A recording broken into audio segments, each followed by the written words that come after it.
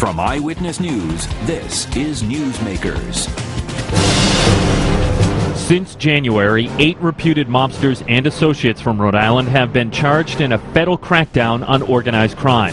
The biggest pinch, the reputed longtime former boss, Luigi Baby Shack Spinacchio. Also busted, alleged capo regime Edward Eddie Leto.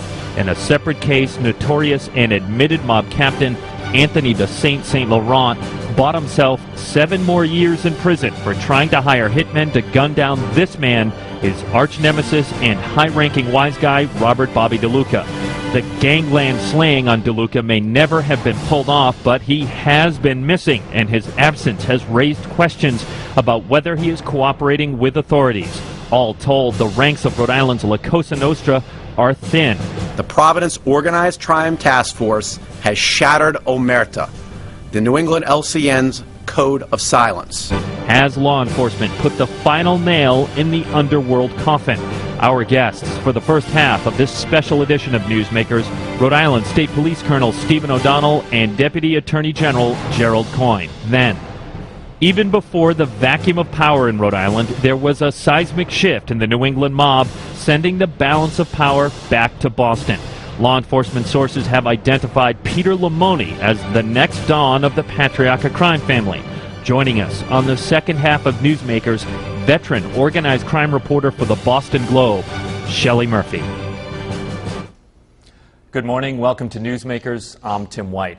Joining me on the panel this week for our special edition of Newsmakers from the Providence Journal. You know his byline as W. Zachary Malinowski, but in the trenches we refer to him as Bill. Bill, good morning. Colonel, Jerry, thank you very much for joining us on the program today. I want to dive right in and start off with the question that I raised at the top of the program there. One question that Bill and I get asked a lot from viewers, from readers, is, who's left, right? So, Jerry, has 2011 essentially made La Cosa Nostra extinct in Rhode Island? I would never say that La Cosa Nostra is extinct. Law enforcement has been very successful at investigating and charging some people who've been long-time, top echelon members, but I would never say it's extinct. Colonel, the one thing we didn't mention there is that the state police had a big hand in that federal investigation, along with the Providence Police Department and the FBI. There's an organized crime task force, but there are also state charges pending against Eddie Leto and others, and it's if they walk away, these defendants walk away from the federal case, it's almost like you guys are waiting in the wings like a legal Grim Reaper. You know, has the fat lady sung in your eyes for the New England mob? I mean, how many made members of La Cosa Nostra in Rhode Island are there left? There's several. We believe there's at least 8 still pending that are out there that are made active members. I think what people need to understand is that they joined an organization that swears allegiance to do criminal activity and kill people. We go back for historical years where they've killed, or they haven't been charged with the murder. That murder's been adjudicated, but they ordered those hits. So for as long as they remain alive, law enforcement and prosecutors will pursue them. So what hits are we talking about that are still mob cold cases that you're raising here that might still be on the radar screen of law enforcement? And I don't mean tucked in a box in the back corner of the state police in Scituate. I mean ones that are maybe being actively looked at right now, either by the feds or by the state police. Well, I can't get into anything active in any cold cases we work on, but you can talk about historic things where we discussed this week the George Basmajian homicide. Well, we caught the people who did it. They went to jail for it, and one has died and one is recently released from prison, but somebody ordered that hit. It's an orchestrated package that gets put together, and you only need to go look at what's been publicized about Woody Bulger, that you can never sit back and let them and tolerate that behavior. You have victims that need to have closure. Now, I had a question. I wrote a story about it a couple weeks ago, and Tim alluded to it in the intro about Bobby DeLuca. He's missing or disappeared. I don't know if we could say he's missing because I'm not sure anybody's really looking for him. But if he is in fact cooperating, could he, I mean, how damaging is the information that he could provide to investigators, such as the Kevin Hanrahan murders, unsolved, Barry Compadis is unsolved from the late 80s. Are these areas that you believe that he would be asked about, seeing he's been a high-ranking mobster in the Patriarca crime family? Again, as we talked about, as for Mr. Dluker, we'll talk about things that may be happening, may not be happening. We're aware that the news articles that Bobby DeLuca is missing and out there. So we have no concern about Mr. DeLuca, what he's doing, what he's not doing. But he would know what was going on within the family at a pretty high level, correct? Well, I think some of that is speculation. I think, though, that when you look at, the war on organized crime, it has historically been built on cooperating witnesses who law enforcement has convinced to cooperate with authorities. So I wouldn't speculate about any one individual, but that has been part and parcel of the success that we've achieved over the years. Jerry, I asked the Colonel here how many MAID members there are left on the street. I think there's a misconception that 20 years ago there was a ton of MAID guys in Rhode Island. Hasn't it always been sort of the ranks are thin in Rhode Island, even just historically? I think the numbers have always been dramatically smaller than what the public has assumed. Being made in organized crime was historically being made like partner in a major law firm.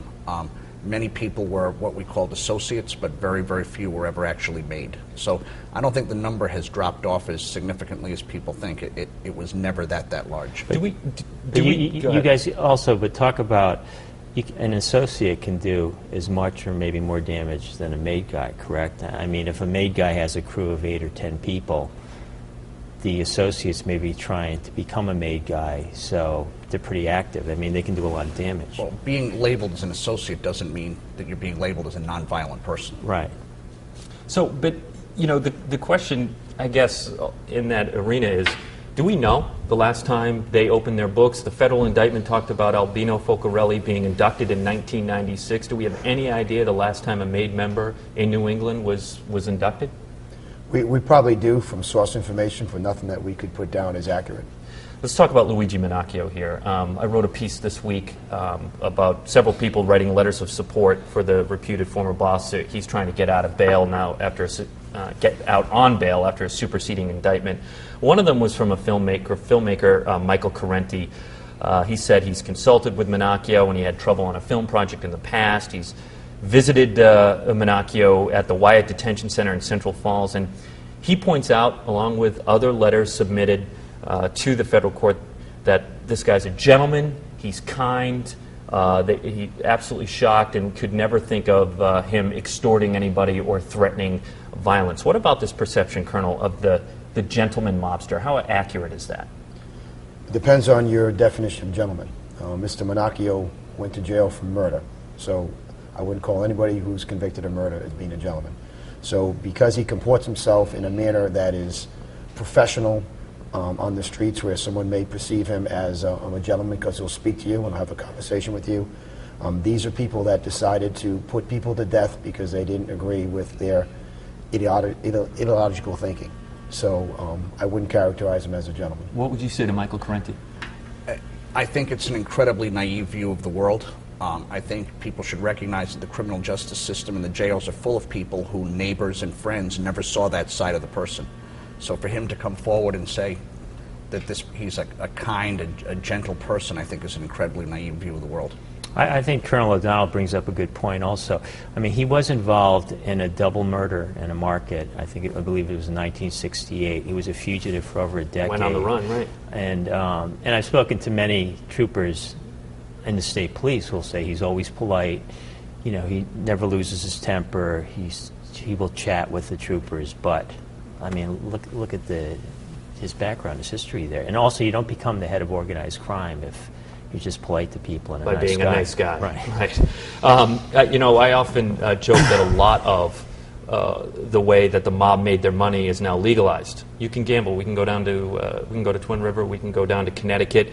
Access to loans is a lot easier. So, what are they doing now to remain active? How are they making money? They're still involved in the illegal gambling. I think we've talked about that in the past, where it's money on credit. So, and then the loaning money at exorbitant interest rates, where if you don't pay, the issues you have to deal with that creates other crime. You can't pay the debt, then you have to refinance your mortgage, or you become a thief at work and you embezzle funds. They're also into prescription drugs. Anything that doesn't take a lot of law enforcement attention or the easy route, they take. They're also involved in large amounts of narcotics trafficking because there's a large amount of money in it. We've been reporting a lot more, and you brought up prescription drugs.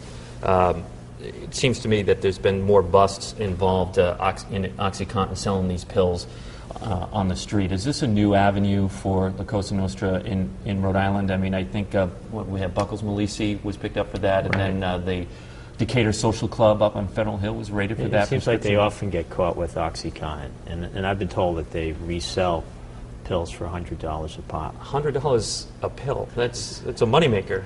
Well, I echo the Colonel's comments that organized crime is going to drift towards any way of making money. They can and adapt. many of that is illegal. If today we're talking about prescription drugs, tomorrow we may be talking about some new way. They've changed with the times, but it's definitely going on. Bill says they can adapt, but to adapt, you need people to do it. So in New York, you look at the 5 families, and though they've been decimated by the RICO statute, federal RICO statute, and law enforcement down there, they're still moving forward. They have a bench there. There's still ethnic Italian American neighborhoods in New York. Is there a bench in Rhode Island? Is there any young blood that either exists or even wants to join this faction, Jerry? Well, I hesitate to call it a bench. I think that there's still a glamour associated with organized crime. A glamour. Did you see the video of Anthony the Saint Laurent in the beginning? I mean, do you think, honestly, as an advertisement, is that glamorous to young people? No, it's not. But I think, as long as shows like The Sopranos keep, running, and as long as people, not so much the news, but the entertainment side of the media, historically, I think has glamorized it to a level that's just not real. So, in reality, if you showed the real mob, you'd be showing a very different world. Weigh in on that, Colonel. Organized crime that we see at traditional La Cosa Nostra is about power and money. There's no question those are the 2 driving factors. So if it's the power, that allure of it. I grew up in the neighborhoods where it was there, where people were connected to other people. People love that. And that's just not a Rhode Island thing. That's a New York national thing. I know this guy, I know that guy. And as for the money, as we've seen, some of the things they've been indicted for recently are shakedowns of $5,000. So you might perceive it to be a $500,000 shakedown. Those are the ones that sometimes at the low-lying fruit get caught. You have a mob boss now making collections from somebody on the street. That was unheard of 30 years. You also have prosecutions. It shouldn't be missed here that you'll see as you announce this as a federal prosecution, but this is really, it's a ground-driven state prosecution connected to the federal government, where we have FBI agents, state troopers, state prosecutors, federal prosecutors working in conjunction. You have a historical perspective to bring these cases to fruition. I have a question, too. Let's say that with these recent indictments and arrests, most of the mob power structure in Rhode Island is gone.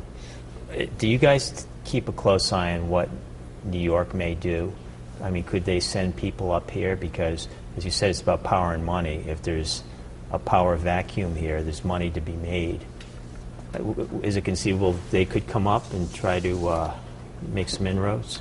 It's really a good question, because what happens is when we've put the members of La Cosa Nostra nationally in prison, where do they go? They go to federal prison. With guys from New York. Exactly. Right. They become friends with and connected well with wise guys from other parts of the country. We know that factually from surveillances. We know it from prisons. We know it from some of the wise guys. So there's always that potential. I think Boston, this is really interesting in going back for 35 years from my memory, that you have the power shift boss and underboss out of Boston. That's highly unusual for the balance of power. That's the message in itself to Rhode Island. And I'm curious what you think about the kind of intelligence that you have out of Boston, out of Massachusetts, the reputed boss, Peter Lamoni. There's been some questions about who the underboss is. Do you think even the wise guys know who's the top guy? Sometimes there is confusion even in the underworld. Do we have any idea? Does law enforcement in Rhode Island, are they identifying who's who to put you on the spot? Yes, I think it's a great point, because there is some confusion with them. Even when Louis was the boss, Louis Minacchio was alleged to be the boss here, it was a power struggle that clearly was going on. And anytime you take out a boss, we may differ that Peter Lamoni would be the boss, because Peter Lamoni, with the prosecutions he's facing, that you have Carmine D'Annunzio, who was the boss. He went to jail. Typically you go to jail, they remove that. And we have Anthony D'Annunzio as a player up there. So there's a whole plethora of wise guys trying to take over in Boston. Well, we do have to go to a break right now. We're going to talk about Boston with Shelley Murphy in a moment, but 30 seconds left. Jerry, final question. He asked about, we worried about New York coming up. We worry about Boston coming down because, as Bill points out, the sad fact is people want to gamble. People want drugs still and want easy access to money.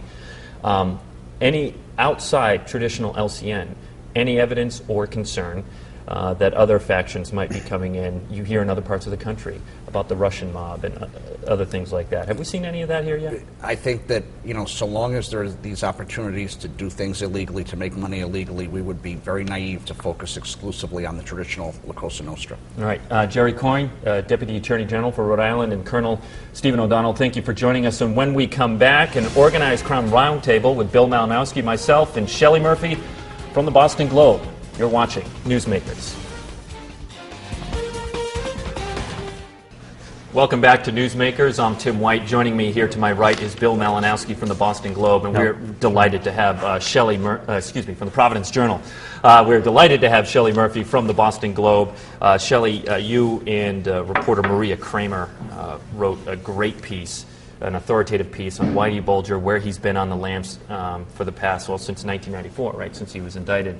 And if you didn't read it, you have to go to boston.com or bostonglobe.com, as they have two sites now. Buy a subscription.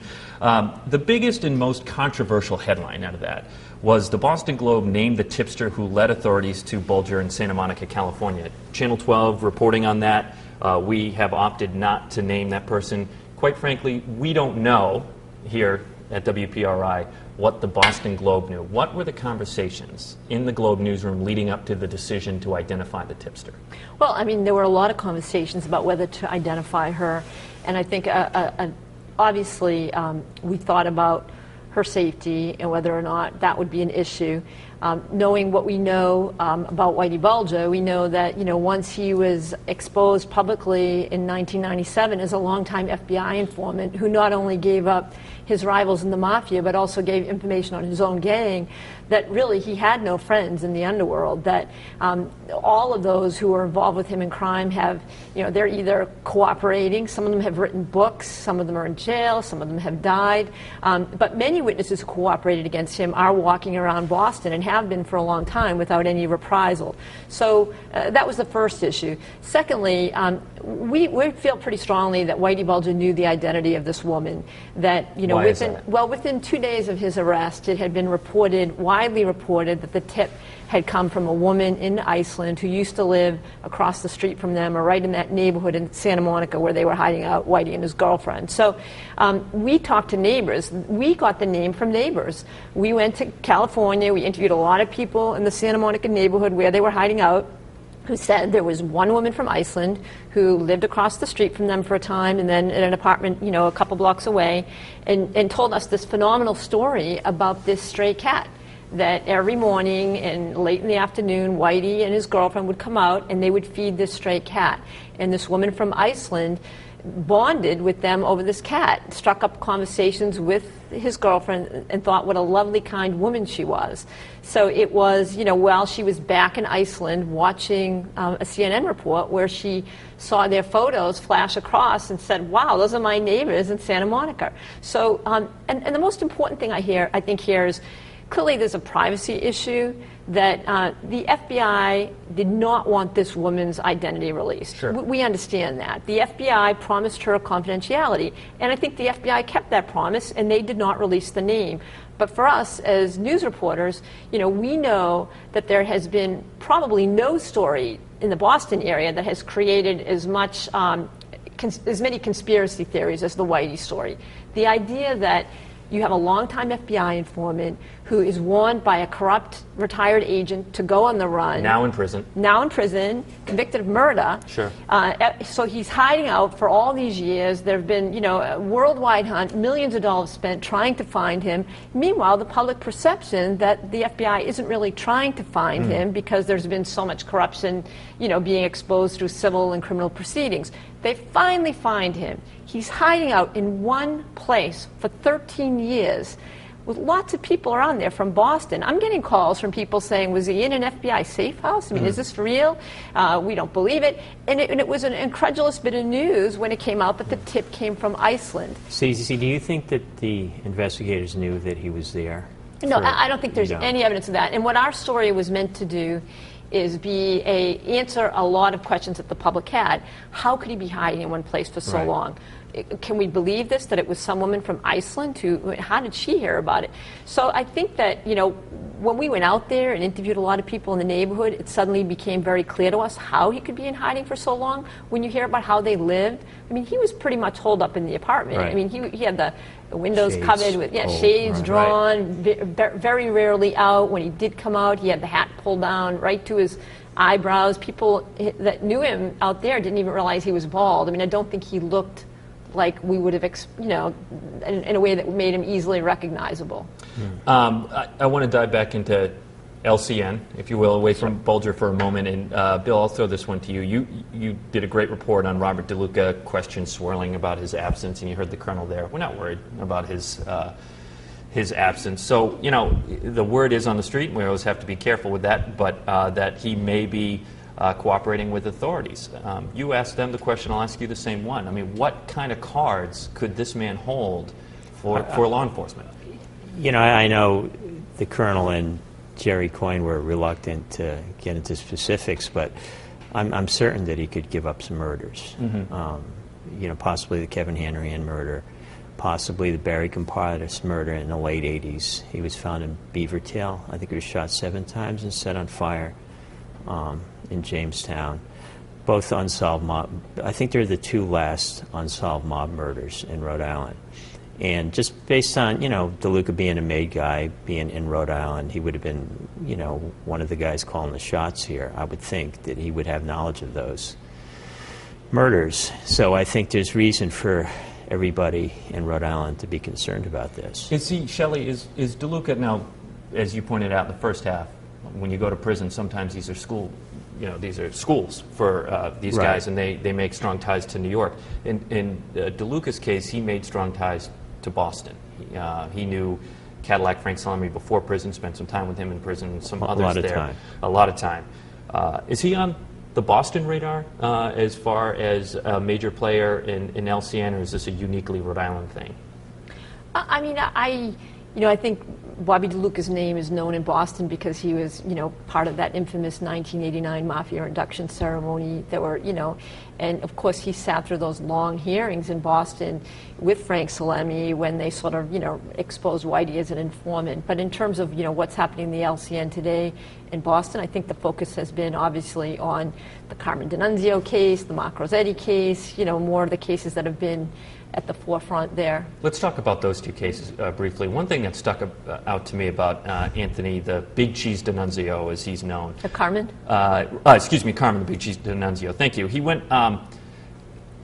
got into trouble for trying to bribe his way into a big dig contract, to sum it up. And he solicited someone who he thought was a state employee, but was actually someone working undercover, law enforcement undercover, and that was his ticket to prison. But what does it say to you that an underboss, or a reputed underboss, I should say, or at least a high-ranking member of LCN is actually doing the legwork himself? What does that say about the state of the mob? Yeah, I think what it really says is just the diminishing, it's a little bit reckless. I don't think you would have seen that back in the days of Patriarca and Julo, Nicky Bianco. I think that it's shown a real sort of recklessness that he wouldn't have been insulated. The idea that you have a mob underboss on tape saying I'm the boss, or I'm the at least in Boston, and in dealing with an undercover FBI agent was pretty startling. Definitely. I have a question. Just being in Boston, what do you think the perception is of Rhode Island and Providence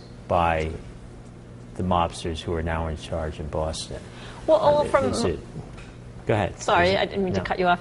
I think that if you go back, even to say the days of Angulo, it seems that the power has sort of shifted back and forth, and that it does seem now that the power has shifted back to Boston. Obviously, I mean it's been reported in court filings in the Minocchio case, but I think that even in Boston, though, there are few people left that are made members, from my understanding, that I would say that the New England mob is at an all-time low in terms of power.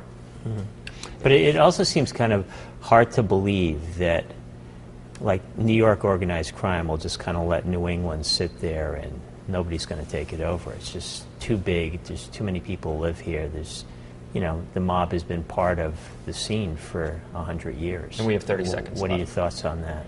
Yeah, no, I think that there still are made members. There still are people in the New England mob in Boston that are doing what they always did. You know, Right. There's gambling, there's loan sharking, there's drugs. We've seen evidence of that in some of the recent indictments. So I just think that there are less of them, and they're less organized, more disorganized. And there was a case recently of a New York made member from one of the 5 families down there coming to Massachusetts, and he was picked up there. Right. So maybe they are reaching out. We're actually going to continue this conversation because we're out of time, but certainly not out of stuff to talk about. So go to our website, WPRI.com. We're going to continue this organized crime roundtable. It's under Newsmakers. You'll find it in the on-air section at the top of our homepage.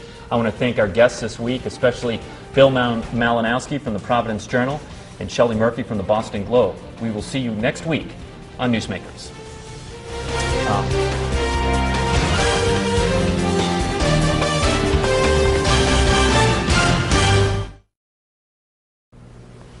Welcome to WPRI.com. This is a special extension, if you will, of Newsmakers. We're talking about organized crime. I'm Tim White. To my right is Bill Malinowski from the Providence Journal, and we welcome down from Boston, from the Boston Globe, Shelley Murphy. Before we dive back into LCN, we had touched a little bit on Whitey Bulger, and Bulger actually sort of, I wouldn't say made his bones, but he has some connections to Rhode Island. You did a piece on that. Yeah, he was in his early 20s, and I think it was in 1955, him and 2 other guys were involved in a bank robbery on Central Avenue in Pawtucket, a really brazen bank robbery. And it turned out that they were involved in bank robberies in Pennsylvania and Indiana, and one of the guys was caught in Indiana, and he gave up, Bulger and somebody else. And I think Bulger got somewhere around 8 or 10 years, and he was sent to Alcatraz. He was one of the last prisoners to serve time in Alcatraz. Mm-hmm. And he underwent some experiments with LSD and other drugs. The government gave him the drugs to see how he'd react to it, and in exchange for that, he got some of the prison time reduced. LSD and Alcatraz. Right. That is It was another prison that they actually gave him the LSD. But was it? But he did serve time in Alcatraz. Right. I think he served several years there.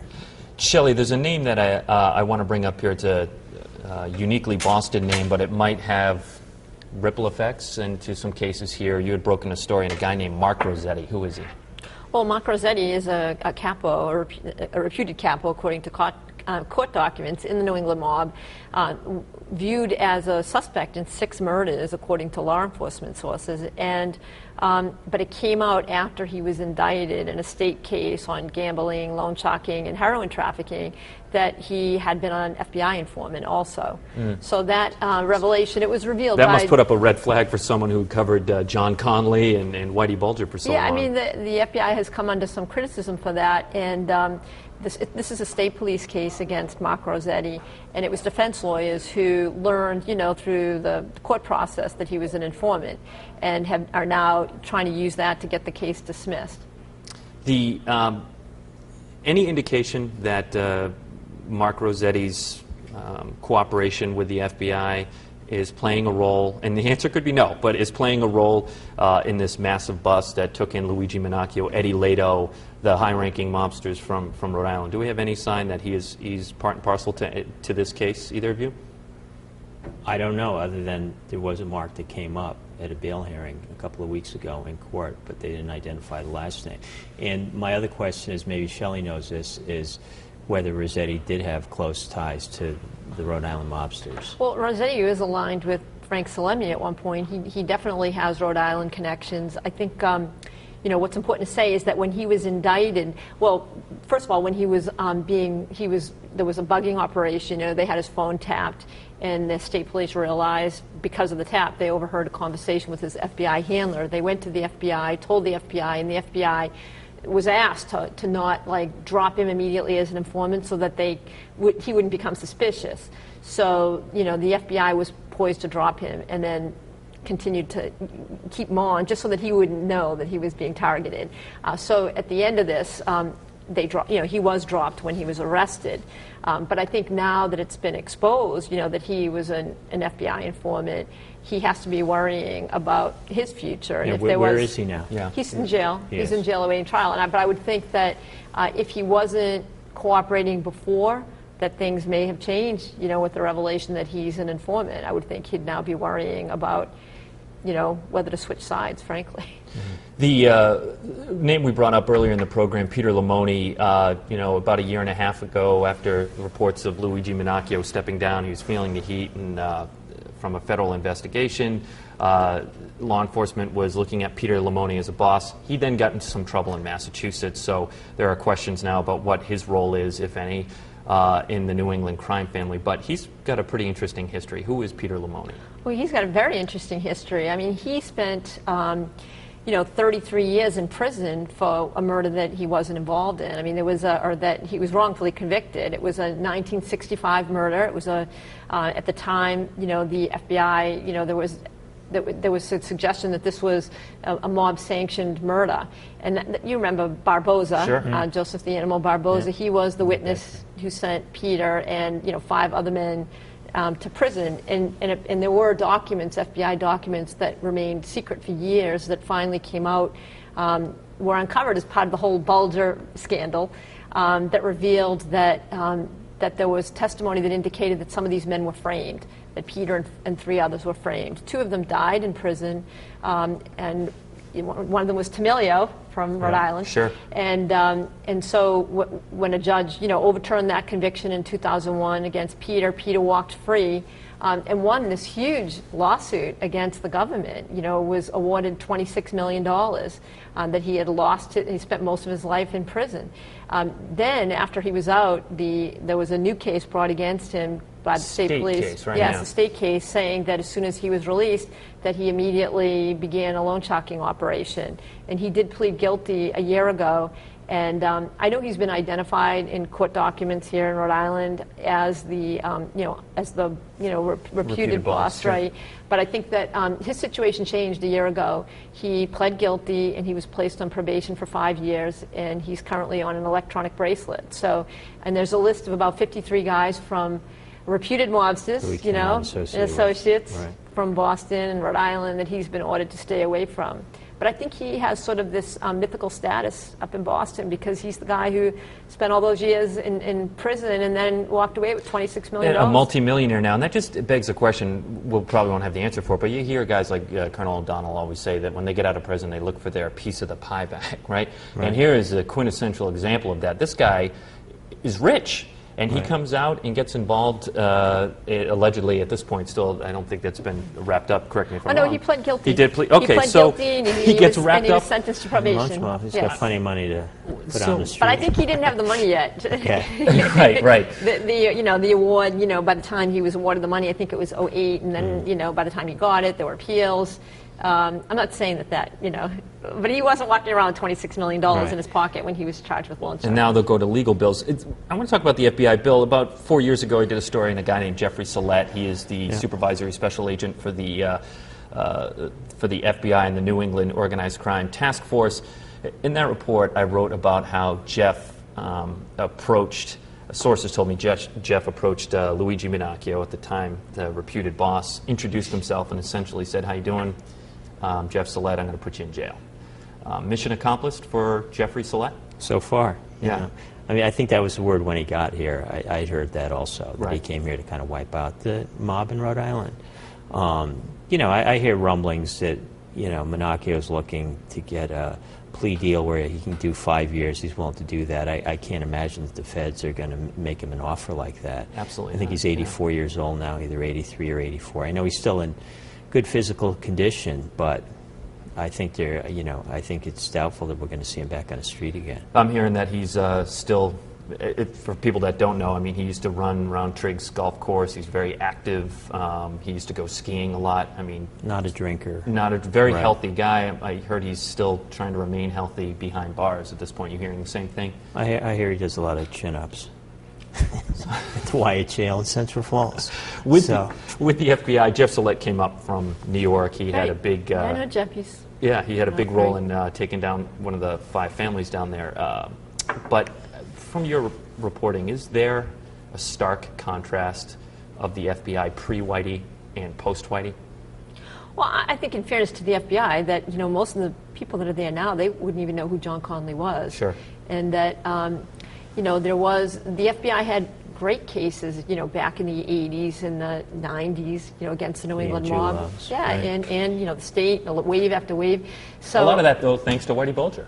Well, you know, that's been sort of over-exaggerated. If you know, once the FBI informant files were introduced in federal court, the guy who was really giving up the information was Stevie Fleming, and another informant, right? They were sort of partners, and that Whitey sort of was riding the coattails of. I mean, certainly Whitey did give up some information on the Mafia, but Whitey was never a trusted guy by the Mafia. The one who had the trust of the Mafia was Stevie Fleming.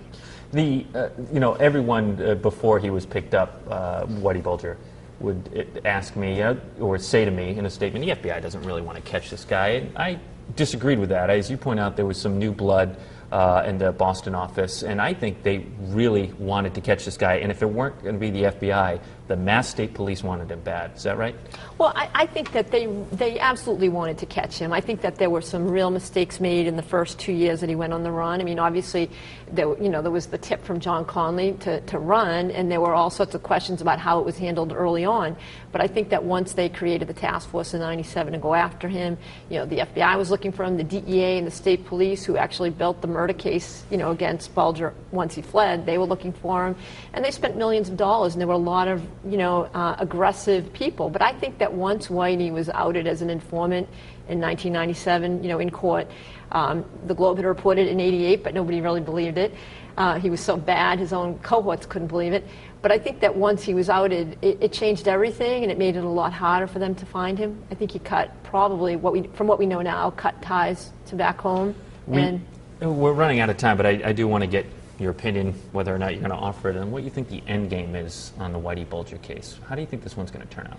Well, I think that remains to be seen. I think that clearly, you know, could he cut a deal? You know, will he go to trial? Those are sort of questions. I mean, I think that you have to say, well, what does he have to offer? Do people in Boston want him to go to trial? Do you think they're hoping for that moment for the door to open so they can get more information and more truth about this case, or do they just want it behind them?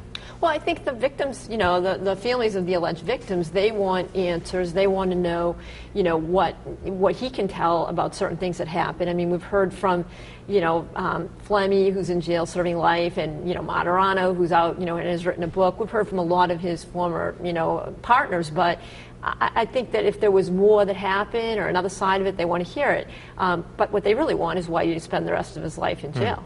All right. Well, I want to thank you, Shelley Murphy from the Boston Globe. Thanks for taking the time with us. And, of course, Bill Malinowski from the Providence Journal. Thank you for watching. If you missed any of Newsmakers, be sure to catch it on our website, which you're on right now, WPRI.com. It's under the On-Air section. Just click on Newsmakers. And we will see you next week on Newsmakers. Good job.